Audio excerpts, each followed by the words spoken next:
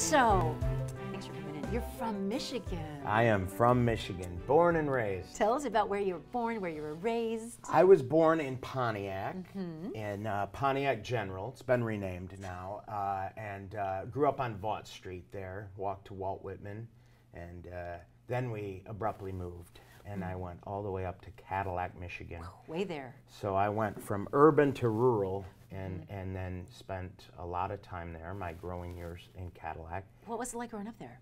It was beautiful. Yeah. The two lakes there. It's the people.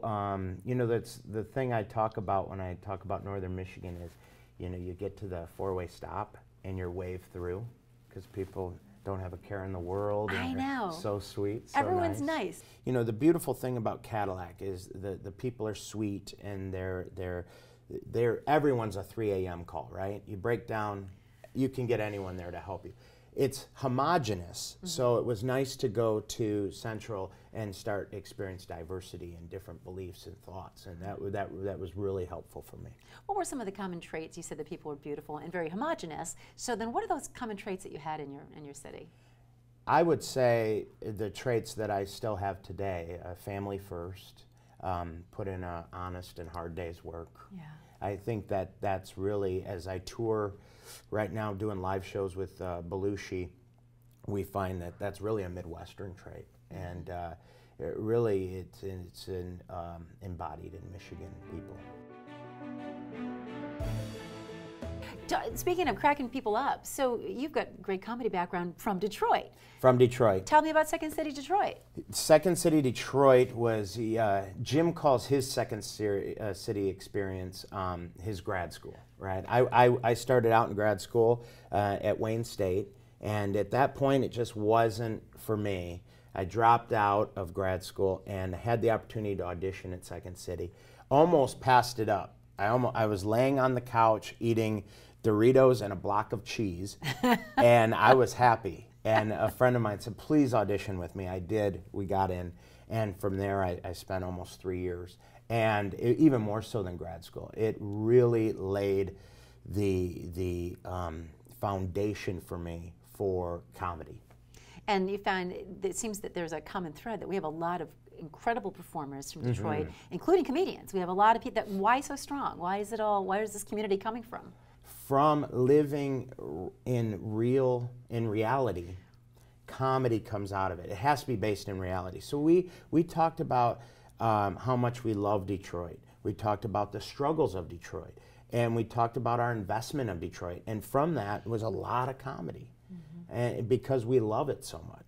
You talk about investment in Detroit or from Detroit. It sounds like you keep giving back to that. You keep performing there. You do more there. You found a theater there. Tell us more about that. Well, there were some theaters that have really blossomed from people, my best friends. You know, the Planet Ant Theater, Hal Soper owns that in Hamtramck, but originally it was a coffee house, and we worked on it and turned it into what it is today. Mark Evan Jackson, starting the whole Detroit Creativity Project, and brought us all on board with that, and everyone from Keegan Michael Key and Josh Funk, Naima Funk, Mary Beth Monroe, we always try and get back. Mark Warzeka, get back, and give, so that these kids realize, A, there's a lot in Detroit right now, but B, for them especially, is that they have it.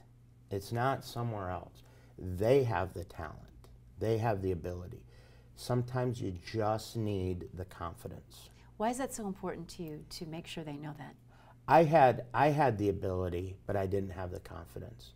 And I was at Second City. Darren McCarty's band was playing way too loudly outside of across from the Fox. And Bob Saget was going to improvise with us. We got upset, said that music's too loud, we're not doing it.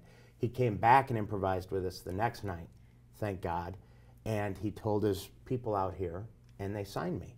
I didn't have that confidence. I would not have had that confidence to pursue that. Bob Saget saw it in me, and he's one of my well builders, and I thank him every time I drink from the well.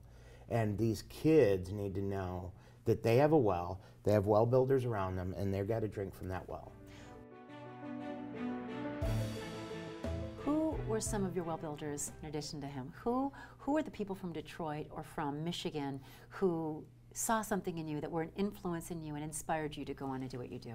I tell you what, my first professor that I had at Central Michigan University, Steve Berglund, he's still there. He'll be there probably till he just drops dead. And he loves it. He still has a passion for it. And he instilled a strong theatrical work ethic in me. He didn't put up with any of my, for lack of a better word, BS that I wanted to. Maybe I wanted to skate through it. He wouldn't allow it. John Peaks was the founder of the Boar's Head Theater in Lansing, which has since shut down past his retirement. And he was another one. He believed in me. But the things that these people have in common is they expected more from me, but they still had the belief. When you think about Michigan, and you go back frequently, you said too, you bring family, you expose kids. What do you tell me about? I have 5 children. Not 5. 8 to 14 years old. My wife's from Dallas. We met at Wayne State University. And you know, my children love getting back to Michigan. We go all over. Where do you go? Michigan is so dear to me. We hit everywhere we can. So a big spot is Torch Lake. We love Traverse City. If people knew the hot art scene that's going on in Traverse City, it's great. In fact, I get back to Michigan every other year just to shoot a movie there. We've been up and down the Great Lakes, everywhere you can think of. Frankfurt, I love. Ludington. In the Upper Peninsula, the kids love seeing Paradise up top there. Sault Ste. Marie and the Locks. We've been everywhere you can imagine. What about the places you like to go to eat? The places I like to go to eat. Well, you know, I think for a lot of people, Greek Town is a no-brainer, but Mexican Village, like, oh man, my wife and I would have a date night when we were dark on Second City performance nights, and she wasn't performing either. When we would hit Xochimilco's, and oh my goodness, just thinking about those chimichangas. It's making you hungry. With a margarita, but not just anywhere. It had to be there. Wow. It was really, really great. Wow. And that was Tony's off of Birch Run. You want a big, huge serving when you're hitting the road? Tony's. You can't even get through all this food, and it's really delicious. What I don't understand why Michigan remains this secret.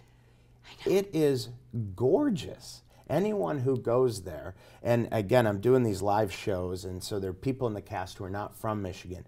They're stopped in their tracks. It's 4 seasons, and every season has something new to offer. It has more freshwater coastline than anywhere I can think of, and it has something for everyone.